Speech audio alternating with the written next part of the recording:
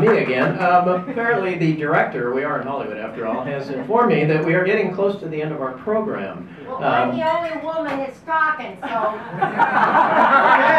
Yeah.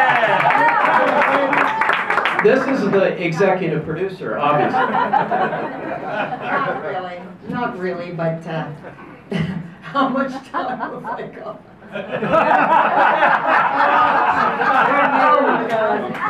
Dave Madden, a funny man. You know, I have kind of a soft spot for comedians. I know, no. Oh, maybe a couple. Are they here? Well, in 1963, I met Dave Madden because we were both booked into Marshall Edson's Ye Little Club in Beverly Hills. Well, my agent called me and said, you know, I'm sending some studio execs out to see you. They're doing a new project, and they want to see you perform. Well, as studio execs always are, they were late, I was through, and David came on, and they loved him. And they made him the counselor in Camp Run-Amok. So that was the start of his television career. I then went out to Ben Blues and nightclub, and you know, the rest is just nothing. Okay. The next time, still I think in the 60s, maybe early 70s, I was booked with David on the Playboy circuit. And we were, it seemed like we were always booked together, David and I, oh, well, and Harry Blackstone Jr. sometimes. I mean, yeah, well. And Harry would open for me, and I would open for Dave, and we went back and forth, and then we were the threesome, you know? Then one time, Harry said, maybe he'd like to make it a twosome.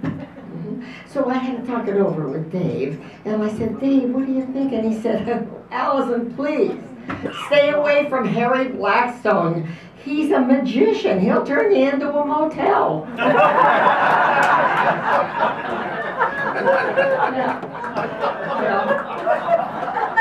It's true, but he didn't. Okay, he married an ice skater who would be his, I don't want to talk about it. Anyway, in I wanted to say first, it's just short, but my daughter adored Dave Madden. When she would come to visit us and we were on the road, he would play games with her, and he would tell her stories, and you know, Selena and your brother, I mean, I'm sorry. Yeah, Michael, I know Michael, but I like to say your brother. Critics here. Okay. God, please. Anyway, he must have been just a wonderful father, because he really had a way with kids. And, you know, when my daughter got to be a teenager and we all lived in the valley, he let her bring all of her girlfriends to the Partridge set. I mean, he was her guy. Now, in 1978, I gave a funeral for my career. Well, it had died, and I didn't want it to smell. So, Steve Franken was the coroner, and Alan Oppenheimer was the rabbi, and David officiated in full monk's garb. Now, you've often heard that if Frank Sinatra sang the phone book, it would be wonderful. Well, Dave Madden could read anything and it would be funny.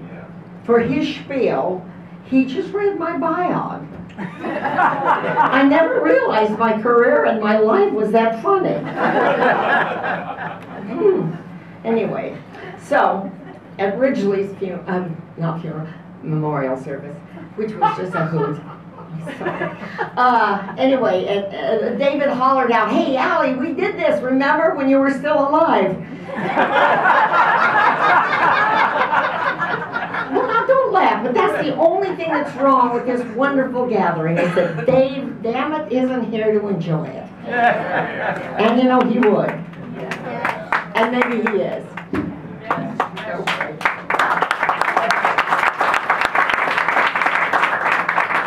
Bless you all.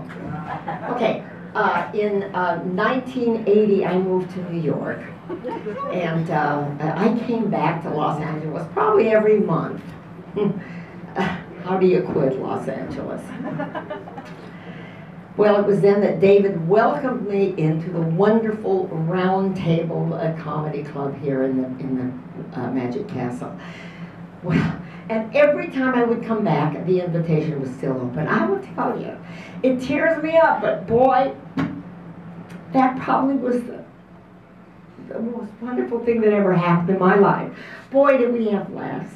Oh, God. It was just wonderful. Anyway, knowing that at 45, if you're a woman and in this business, your career is kind of on the downspout, I went to Florida and I started a children's theater. Johnny Regis, I don't know if you know him, but Johnny came up from Miami to Cocoa Beach where I was to help me with some of the lighting. And he said, you know, Dave Madden just came back to Florida. I said, you're kidding. I got on the phone. Oh my God. He said, come on down. Well, once, twice. I tried 3 times. I got lost every time. I tell you, I never saw him. And then we had 2 devastating hurricanes. And I came back to New York. And I just kind of lost touch.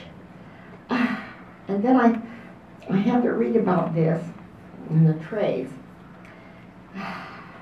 What can I say? This is just such a shocker. Now,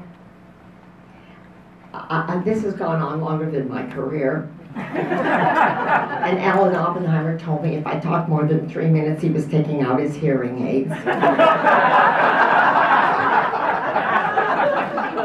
So I'll just close the way I started. Dave Madden, a funny, funny man, but moreover, a wonderful, wonderful friend. Sail on, dear friend. Now, Hef is going to come along any minute now. Just save me a booking. I'll be here trying to wait out Betty White.